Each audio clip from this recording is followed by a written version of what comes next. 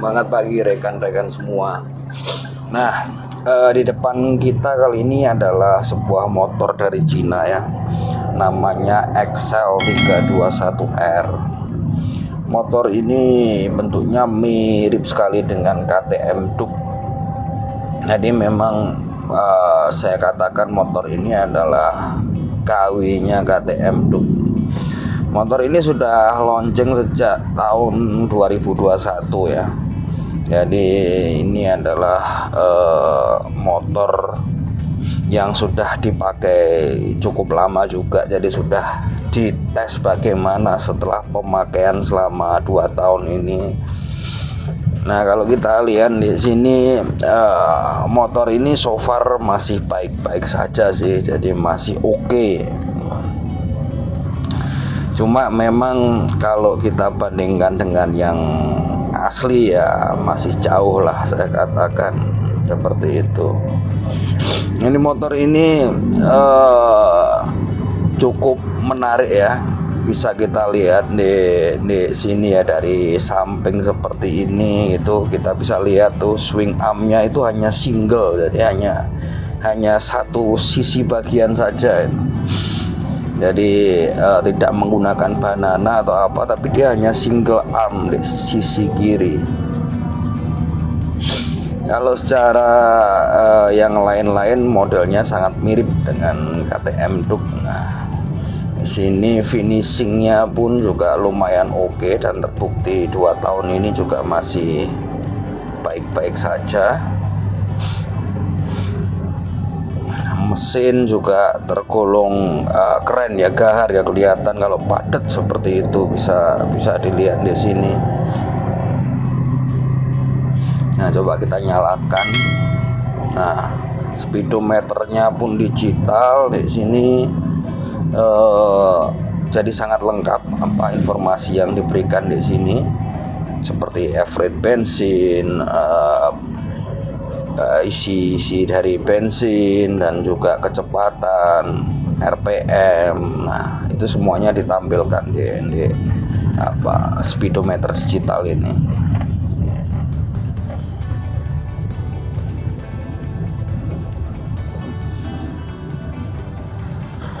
Dari speedonya pun juga cukup cukup besar dan cukup jelas ya. Jadi kalau memang untuk digital seperti ini, Cina memang ahlinya, kita harus mengakui itu.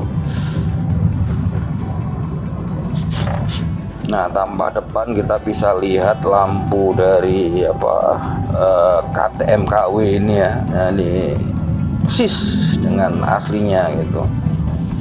Knalpot juga ada 2, walaupun silinsernya 1, tapi dari depannya itu sebenarnya 2. Nah, knalpotnya juga sangat unik ya, tertutup seperti itu, seperti tidak ada knalpotnya, padahal model knalpotnya cukup modern gitu.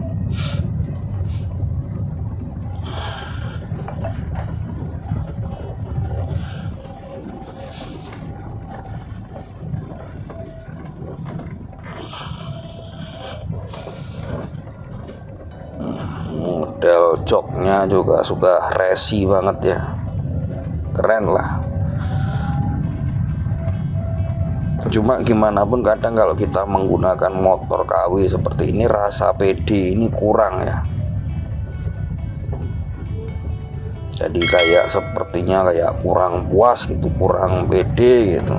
Apalagi kalau orang-orang sudah tahu bahwa oh ini KW, ternyata itu rasanya nih kita ya kurang pas seperti itu.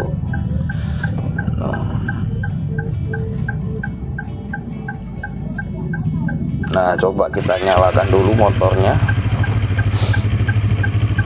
biar tahu suaranya seperti apa. Nah, bisa dirasakan suaranya itu. Ini sudah 2 tahun yang dipakai, tapi suaranya masih terlihat greng seperti itu.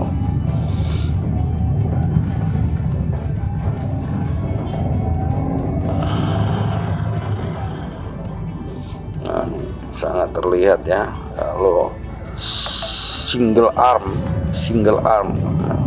Single armnya juga kuat juga, nyatanya sampai hari ini juga masih oke.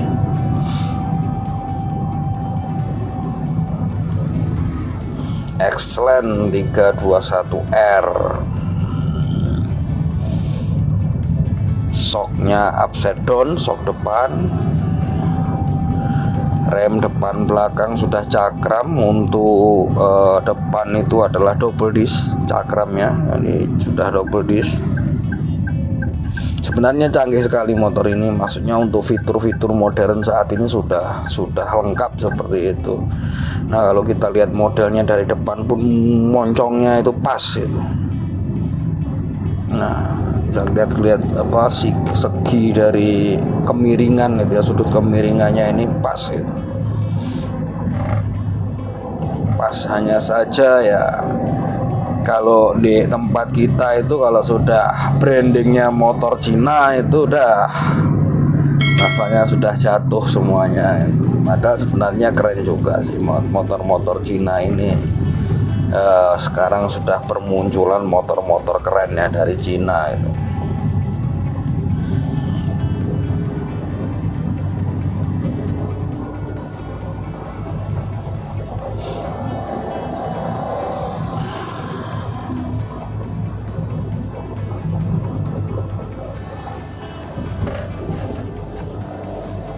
Nah, di sini terdapat filter udaranya, yaitu radiator.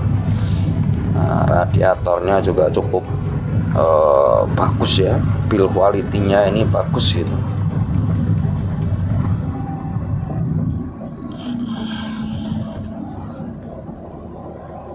Jadi kesimpulannya secara keseluruhan motor ini secara build quality cukup bagus, secara ketahanan juga cukup bagus.